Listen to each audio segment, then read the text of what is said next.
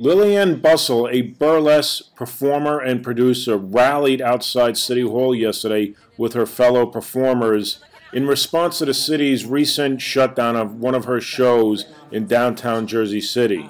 She told us on camera the message that she wanted to convey to the City Council. The reason that I'm speaking up so loudly about this is because I love this city and because I want to see all of the artists here have freedom of expression and freedom of speech, and I'm going to urge City Council to, as they are rewriting the laws for the obscenity code, to specifically protect artists and work with us to figure out what's happening with the ABC laws so that this can all come together and we can get back on the stage.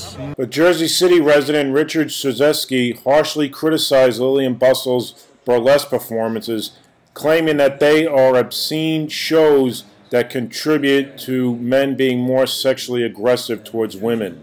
If the City Council votes to change the law, then the City Council is voting for the approval of sexual assault, rape, broken marriages, lost jobs, and making more people become sex addicts. The City Council should be protecting the family and not adding to this destruction.